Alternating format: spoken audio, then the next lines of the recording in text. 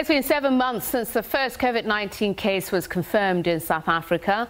1,883 new COVID-19 cases were reported in the last night here in South Africa. The National Health Ministry confirming that the COVID-19 count stands now at 679,716 cases. I'm joined by Dr Ridhwaan Suliman, who's a senior researcher at the Council for Scientific and Industrial Research, to discuss the latest statistics and trends now that the country has moved to lockdown level 1. A very good evening to you, and thank you so much for speaking to us, Dr. Suliman. So given this rising in numbers since October began, are we seeing an increase in cases or not? I just want to get a sense of how you are reading the figures. Good evening, Sapisa. Thanks for having me. In general, the statistics show that there's no significant increase during this transition from level 2 to level 1. We're now 2 weeks since we've moved to level 1 restrictions, and the general downward trend in the parameters has continued. Okay. And the positive news is that there's no significant changes during this transition. All right, so what we have up there is the average daily COVID-19 cases per week. So just take us through those figures. Why you say they are not rising, they're more leveling out? Yes, so as you can see from the graph, we've been on this general downward trend for the last 9 to 10 weeks or so. The second last bar on this graph shows the first week of level 1 restrictions. And we can see a slight uptick in the number of confirmed COVID-19 cases.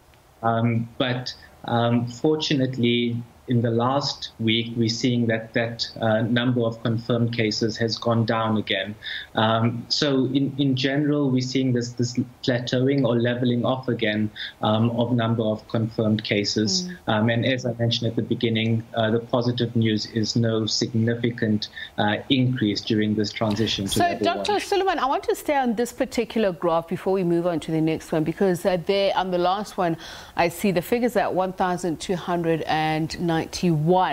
But I've just read that the figures for the past 24 hours have gone up to 1,883. And I know these graphs are your latest. So this graph that we're looking at now, so next week, do you think it would have changed? Will there be another slight uptick? It's important not to read too much into the daily numbers. And what this graph shows is the 7-day rolling average, or rather the average for each week.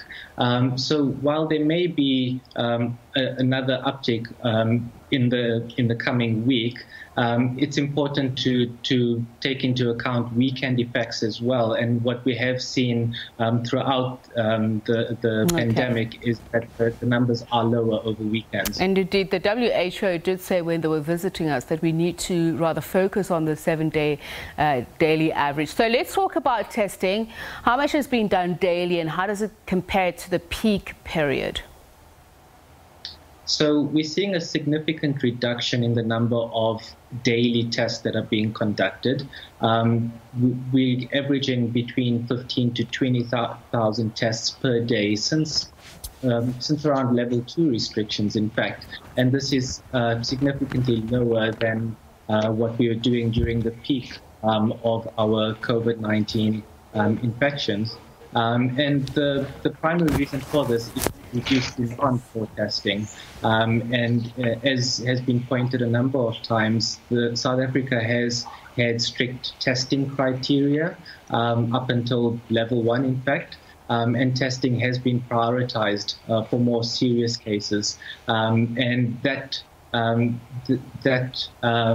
has now, in fact, meant that there's a reduced demand for testing of late, as you can see from the graph that you put up now.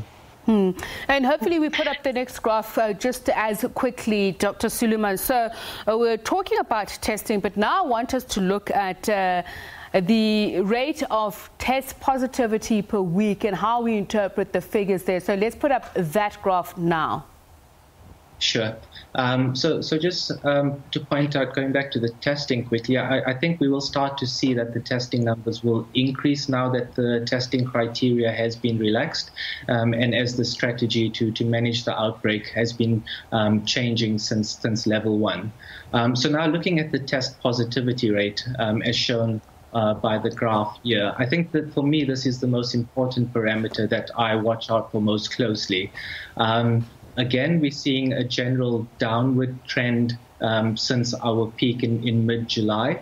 During the first week of level 1 restrictions, as you can see from the second last bar, there was a slight uptick again where the test positivity rate for that week was 9.8%. But fortunately, again, that's gone down over the last week to 8.6%. So the test positivity rate essentially is the number of new cases as a percentage of new tests. So while this number is hovering around 10%, it is still high compared to global standards. But it is significantly less than what we were seeing during the peak, where it was touching up to 30%. And you're saying we should watch for this number. Why? Because the number of tests daily does fluctuate on a daily basis, and so that influences the number of confirmed cases that we see daily.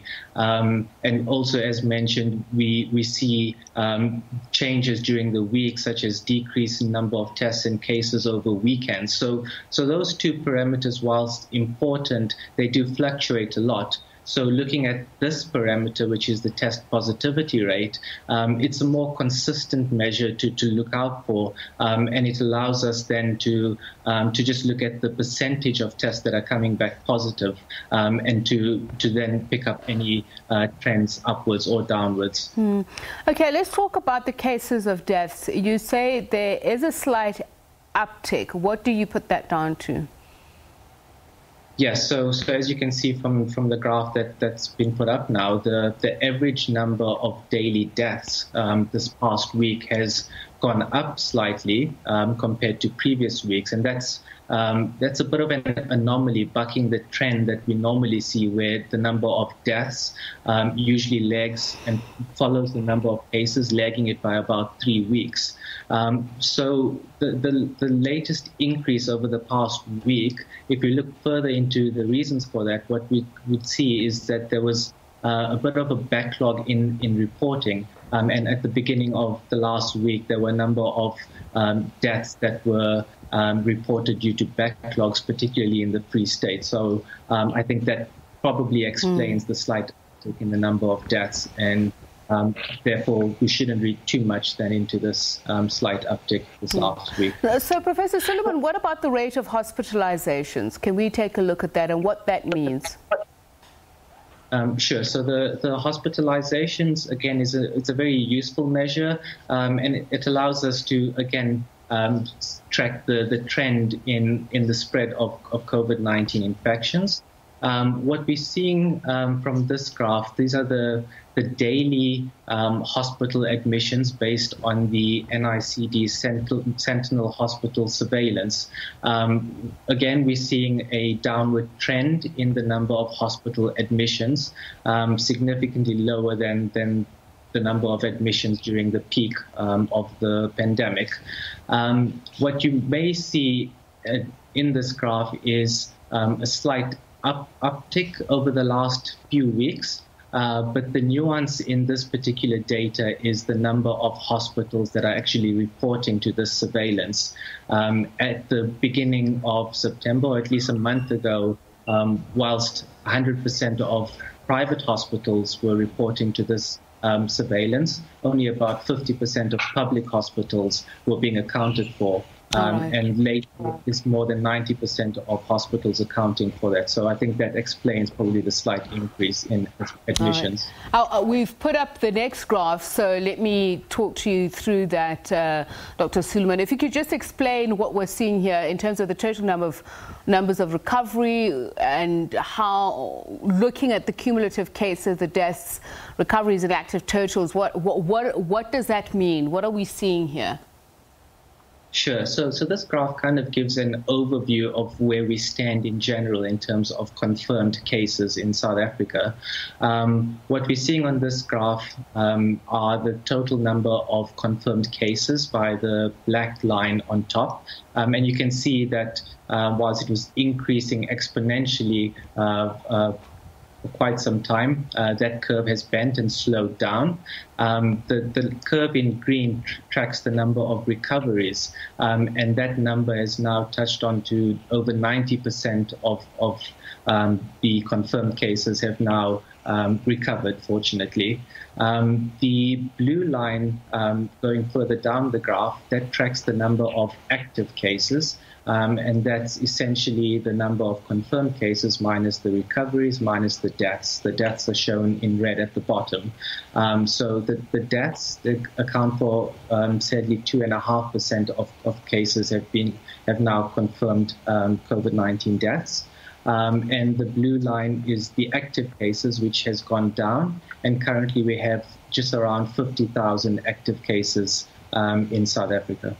Thank you so much for explaining that to us, Dr. Suliman, and I hope we now also have a better understanding of when we talk about the cumulative daily cases and what it means over that 7-day period, and how to read those figures that, as you say, we really are indeed leveling off. Just because we're seeing an increase of cases daily does not mean that the numbers are necessarily going up. Thank you so much for your time and your insights. Dr. Ridhwaan Suliman is a senior researcher at the Council for Scientific and Industrial Research, that's the CSIR. Now,